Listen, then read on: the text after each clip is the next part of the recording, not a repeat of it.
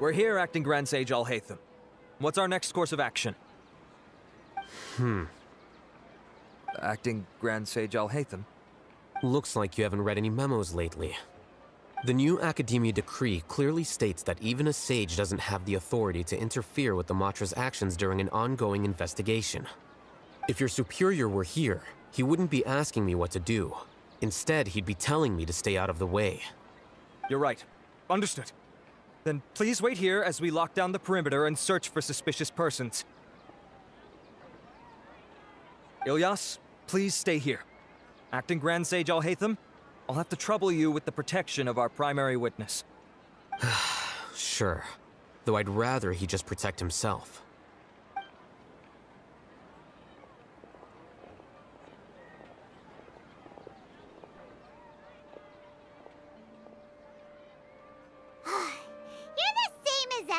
Casually ignoring people just like you did back at Aru Village. Answering a simplistic question only enables the questioner. Besides, I need him to understand my position clearly. Arav has just as many doubts about my coming along as you do. But unlike you two, he's making this matter more complicated than it is, with his considerations like the acting Grand Sage is trying to seize the Matra's powers. That question was obviously bait. The Matra were once under the influence of the sages, and so were often subject to these bureaucratic traps. The test was strictly unnecessary, though. I hope that our exchange will assure him that I won't interfere with their work this time. Why is this so complicated? This is why I was against becoming the acting Grand Sage from the very first. Titles and rank inevitably make a lot of things more troublesome than usual. Excuse me, Acting Grand Sage ALHAITHAM.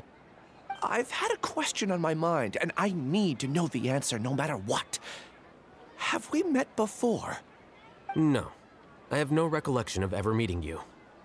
Haha! I thought so too. I probably wouldn't have had anything to do with someone of your caliber. Then why did you ask? Well, for some reason I felt a sense of familiarity when I met you for the first time. Really? A misperception, perhaps.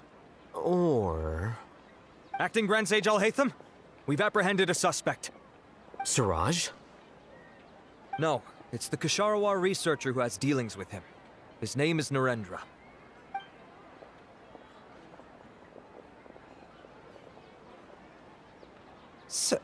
Acting Sage ALHAITHAM? Wait, can someone please explain what's going on?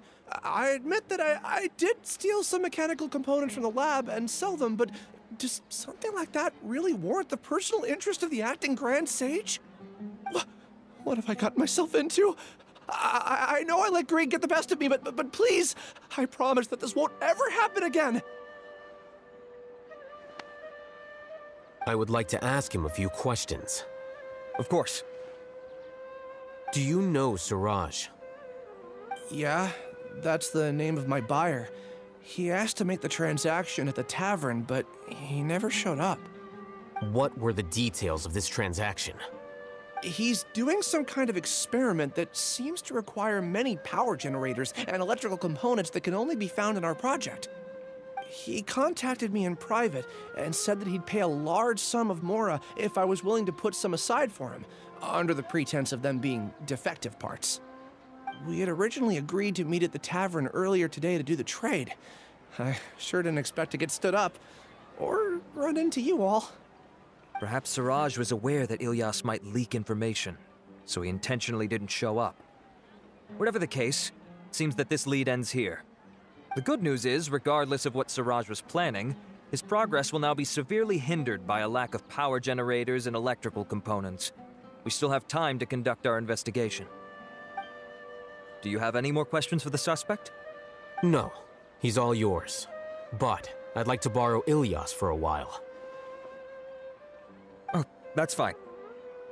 We conducted a comprehensive lie detection exam, which showed that he has a genuine case of amnesia. We're not planning to pursue any further breakthroughs on that front. However, I am curious, what do you need him for exactly?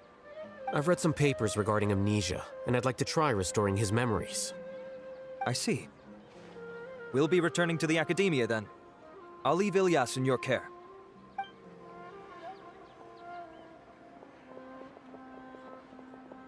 Follow me.